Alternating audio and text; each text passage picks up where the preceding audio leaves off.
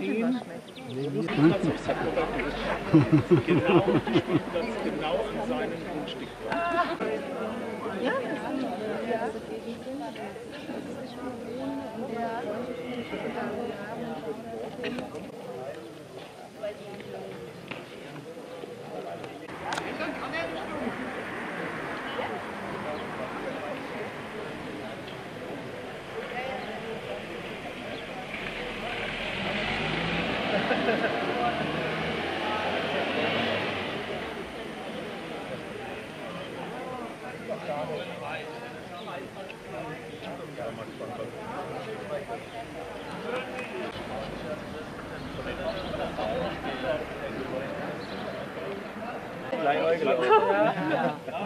Und geht dahin.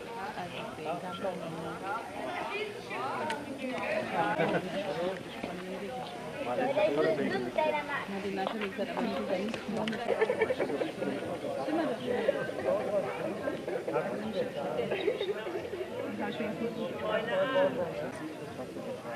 Ja, das war jetzt, aber du kannst schon eine Stunde.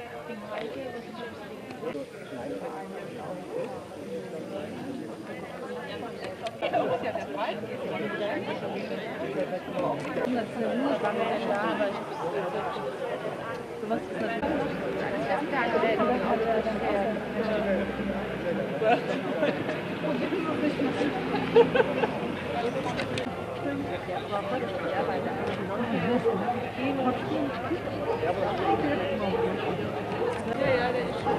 Wobei das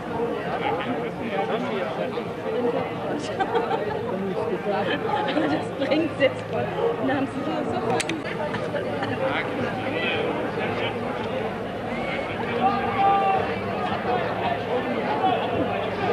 Jetzt hier? Ja, ja.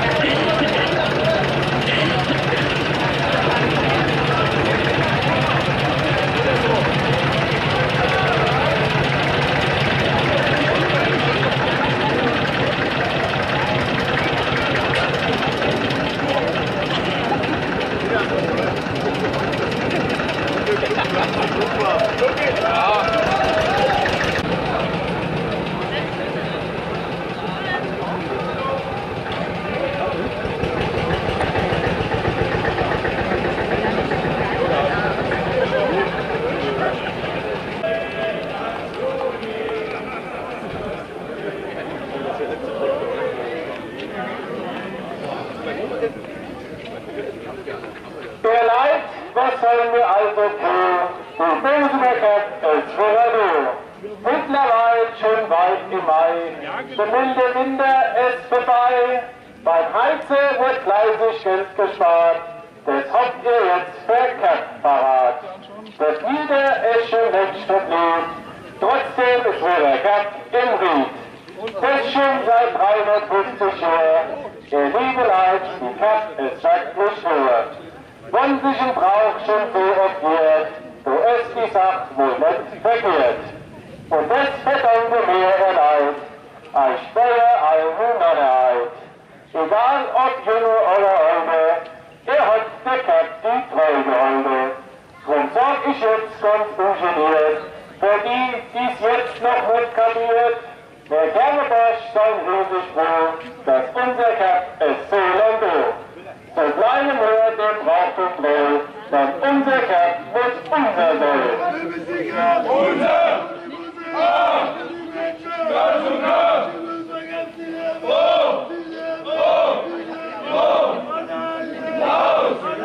Und auf Wiedersehen! So eingestimmt, ihr Liebelein, so wird's jetzt aber wirklich Zeit. Ihr seid doch sicher angespannt, was so passiert ist allerhand. Die Musik macht, wie alle hören, natürlich unseren Bläserchor. Und der spielt uns jetzt erstmal rasch, der schöne alte Kerwemarsch.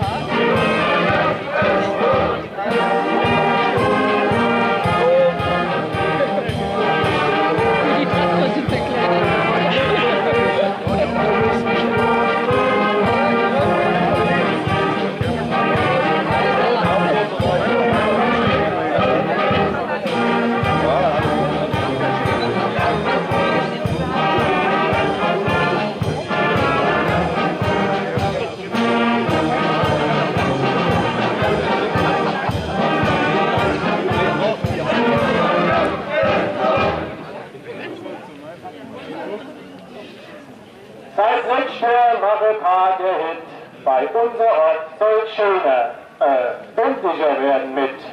Weil wie ihr wisst, Mut, Weh und Ach, schön, das ist eine ganz besondere Sache. Was für manchen ein Augenschmaus, sieht dem Onnert kreislich aus. Und wenn man den abgefragt, Geschmackssache, hat er dann gesagt. Auf jeden Fall ein großer Trend, dass man sich zur Fahrt am Haus bekennt. Manche heiser knallig nach unten, wie in einem Kinderbuch so bunt. In der Dampfstoß, was es hätte der Sockel gelb, die Hauswand grün, in der Aare ohne zu schätzen, tut das schon ein bisschen schmerzen. In den Eisers, es gibt kein Verbot, das eine orange, das nächste rot, und gleich vis-à-vis, was ich schau, ein schönes, sattes Himmelblau.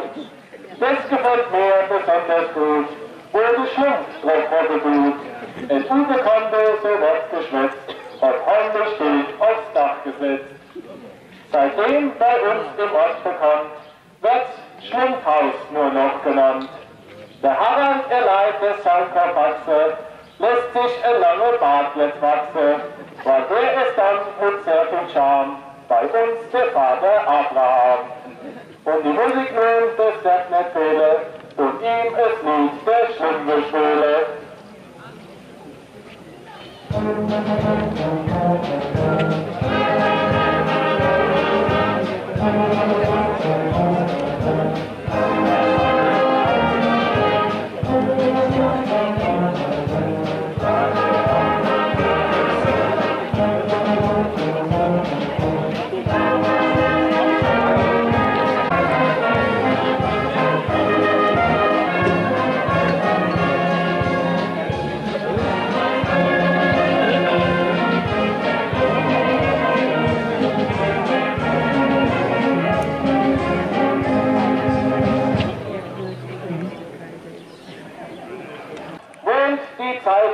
Entschleiern, der größte Fan vom FC Bayern.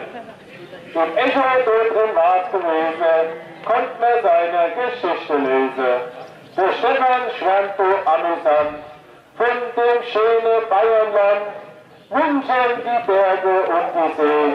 Er hätte noch kein schöner Land gesehen, die Spruch hat wohl geschrieben, den der Stefan so sehr liebe. Hey Stefan, ich frag mich so grad so, was machst du dann überhaupt noch so? Die Fazit, die Amigo Herren, soll er mit dir glücklich werden. Der Hönes ist für den jawohl, heut noch sein größtes Idol. Der Stefan tut dabei noch lachen, 3 Jahre beim Schäfer Urlaub machen und ging dem FC Bayern treu, für Hönes in den Knast neu. Schon wieder keine Frage, hier ist ein Jubel! Bei uns auf der Rollbergspitze tut der Schimmelprobe sitze und die Musik verdient geschwind. Du bist verrückt, mein Kind.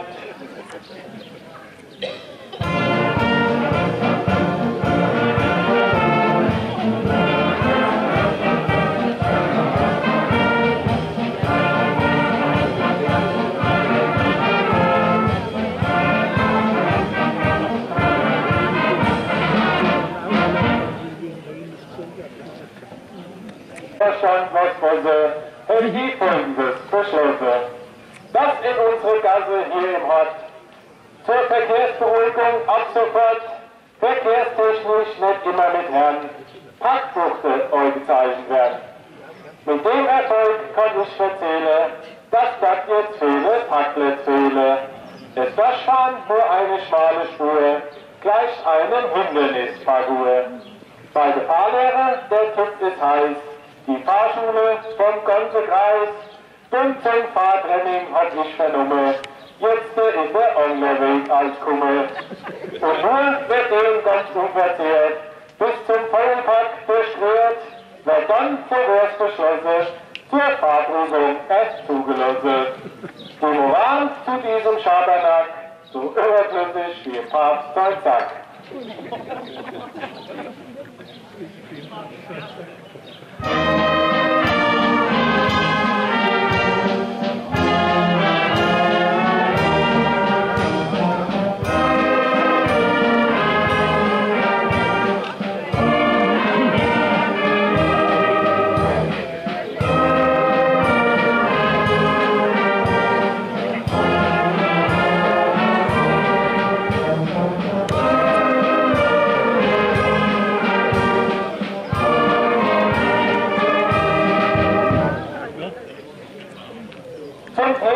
Politik im Ort fahr ich nun gleich fort. Vor Jahren hat man sich gezwungen, des Geldes Wille notgedrungen, das Ordnungsamt zu komprimiert, denn mit der Stadt Gensem fusionieren. Für Bösen schon fast ein Hohn, die daraus folgende Situation. Unser Ordnungshüter wirklich hat, kommen nämlich aus der Eilestadt. Zwar eine, die nur wie zum Schein als Ordnungshüter verkleidet sollen, zwar eine fast nicht zu kapieren, denn in unsere Gasse patrouillieren, zwar eine stelle uns und raus, in unserem Ort die Strafzettel aus.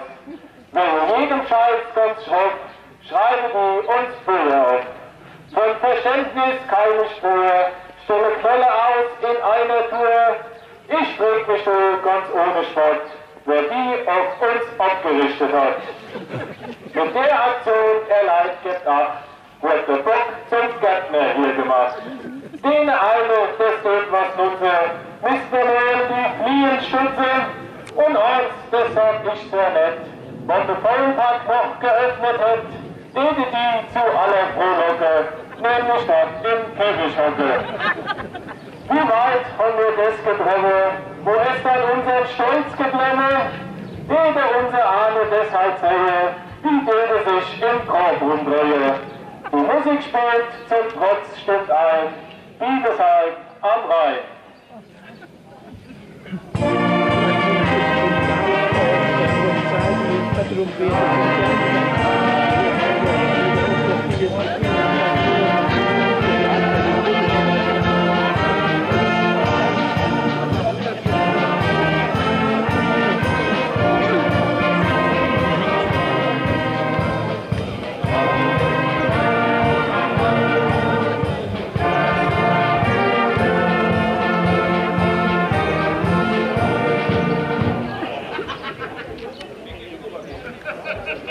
Gehst du im Ort spazieren, kann dir Folgendes passieren.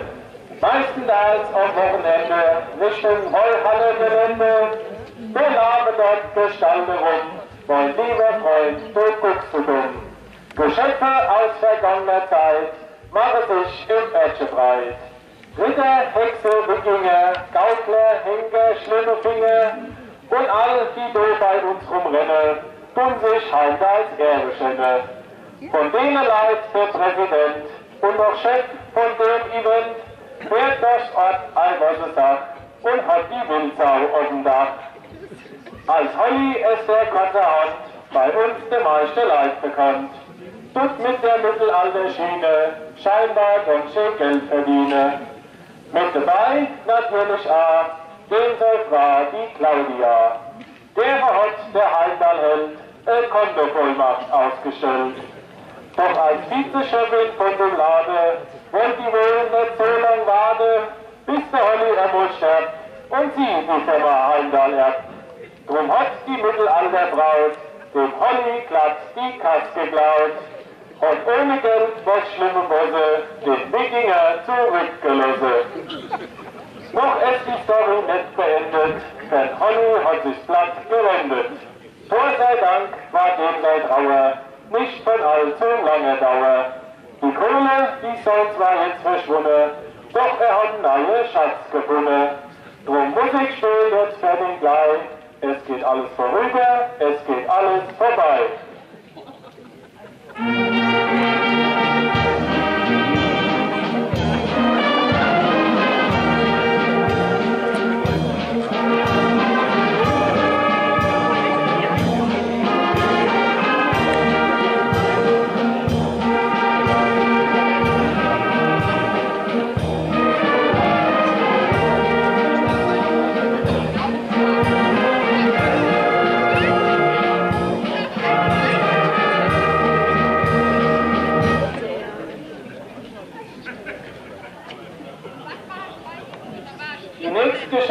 Die handelt von aus unserem Ort einer Übung.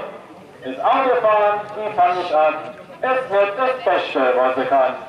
Sie macht es zwar so richtig gern, doch man muss sie oft verlieren.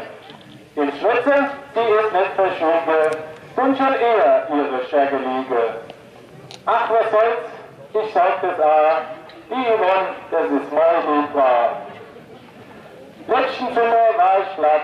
Der hatte daheim Besuch gehabt und als sie wieder heimfahren wollte, besiegt doch meine Hunde.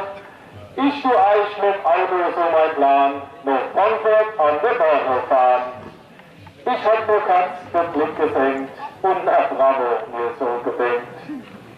Gesagt, getan, die sei dann los. Die Stimmung, die war riesengroß. Der kann mit dem Weiler voll besetzt, der wird auch gleich drauf losgeschwätzt. Auf einmal sagt er ganz gescheit, Bad Homburg, Yvonne, wir sollen so weit. Welche der viele Babblerei, führen die an Frankfurt grad vorbei. Die nächste Ausfahrt rausgeschwimmt, drinnen tropft und zurückgeschwimmt. Das hat denen nichts gemacht, es wird gehemmelt und gelacht. Was jetzt kommt bei dieser Ast, die Ausfahrt Stadtmitte jetzt verpasst. So fuhr die, jetzt kommt der Clou, aufs Frankfurter Kreuz, grad wieder zu.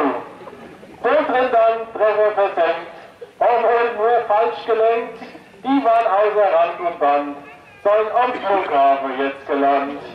Terminal 2, das ist verflixt, Ankunft, Abflug, Kruzifix, Wolfrasse, dann mit Butzezahn, ich fahr zurück, noch nur vom Pfand. Im zweiten Anlauf ist es dann geglückt, der Bahnhof Krümme, ich werd verrückt. Endlich waren die jetzt vor Ort, doch der Zug schon 2 Stunden fort. So sollen die 5 dann aufgeleiert, von so einer Schwirre Horn geeiert. Unser Besuch mir angelacht, hat nochmal bei uns übernachtet, um am nächsten Tag dann mit der Bahn direkt von Bösem aufzufahren. Und die Musik jetzt im Hosenbluse sagt Dankeschön mit roter Hose.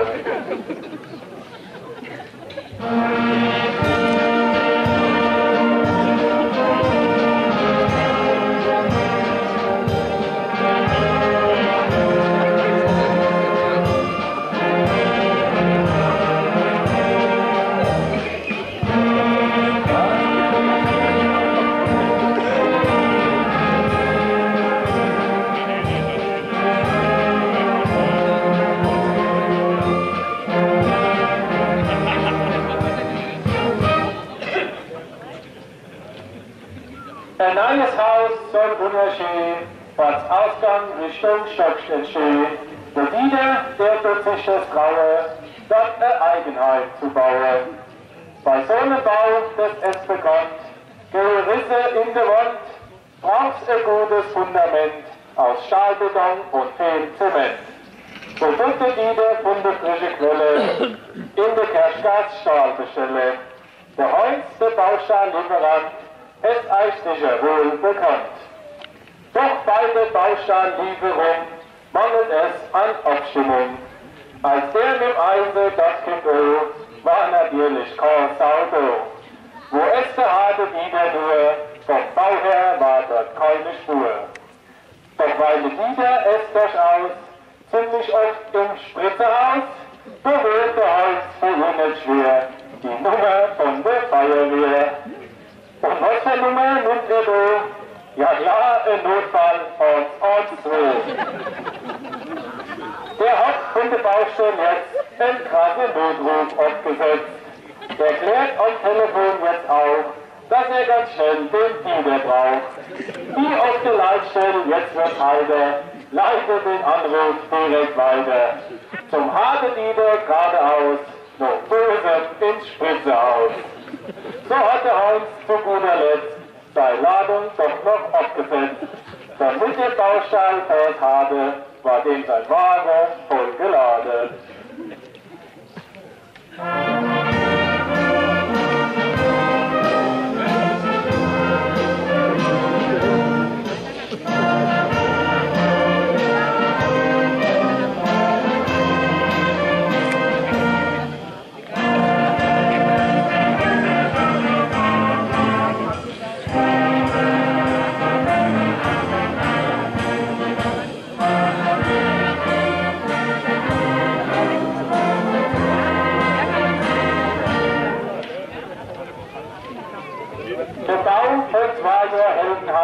Hat jetzt schon in die Recht geschafft.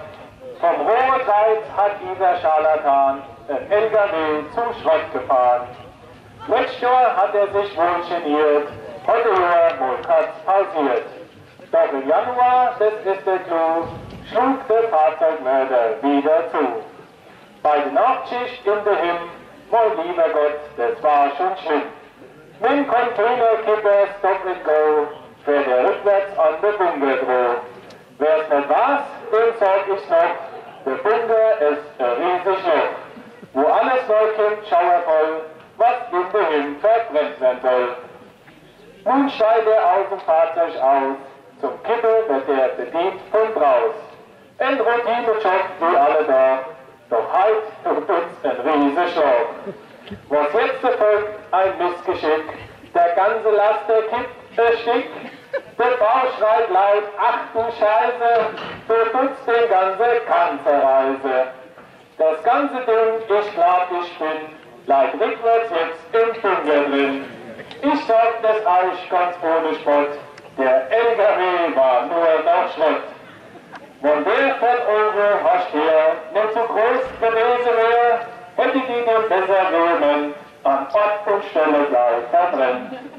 So schlug in dunkler Nacht, wuhu, der Fahrzeugmörder wieder zu. Und die Musik steht für diese Quale, wer soll das bezahlen?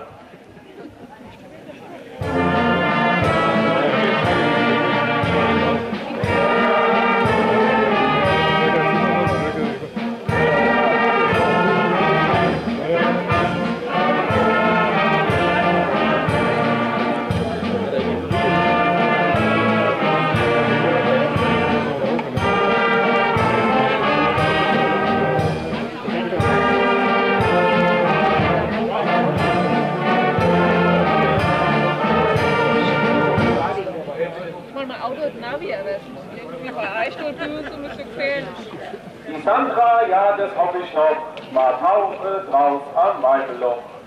Mit dem Roland ein Freund geht ohne, tun die zwar den See erkunde. Zeitgleich kommt ein Anglersmann, Petri Heil am Ufer an. In Seelenruhe alter Daus, schmeißt er nun seine Angel aus. In der Hoffnung träumerisch, auf ein riesengroßer Fisch. Was jetzt kommt, er wird euch schenken, das Schicksal gibt's schon länger. Der Roland hat sich in der Lange Schnur da unten drin verfangen, der Angelhöhe nicht grad klar, schafft sich nur der Eier in sein Bar. In der Tiefe, er kann nicht schreien, muss nun die Sandra ihn befreien. Die Pedelt beim Taure nun kurzum, dem Roland zwischen den Bauern rum. Doch das war keine Zärtlichkeit, hat ihn vom Angelhöhe nur befreit. Jetzt passt auf, es nimmt kein End. Sie hält der Hoge in der Hand. Der Angler hat nun ganz gespannt zum Unglück einen Biss erkannt. Und weil er meint, im Fisch wird roh, hat der mit Duft die Angel hoch. Der Hoge bohrt sich, ach ihr Kind, bei der Sandra in der Finger nimmt.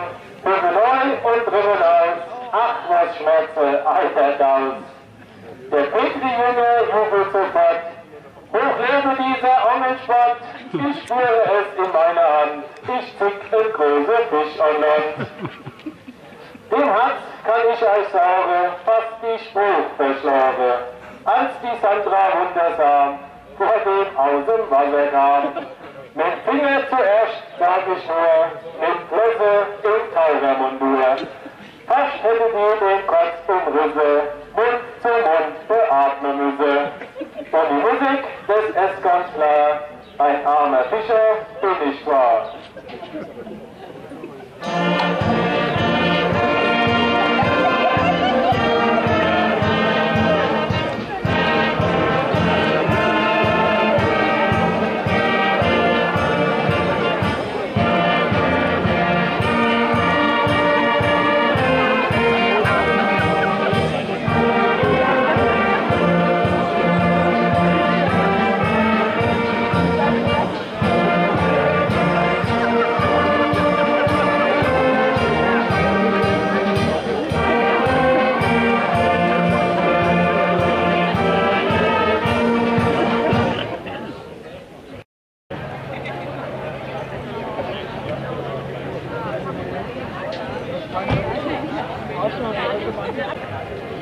Wieder Flüge.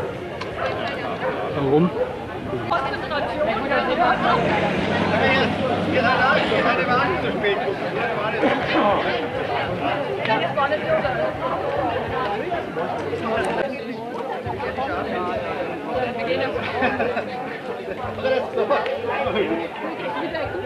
Wollen Präsident begrüßen. So muss das sein. Weil es der treueste Mitglied im Hühnerzugverein am wenigsten gekocht wird.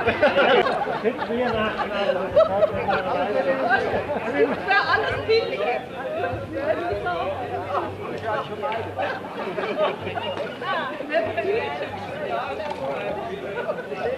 Der kommt.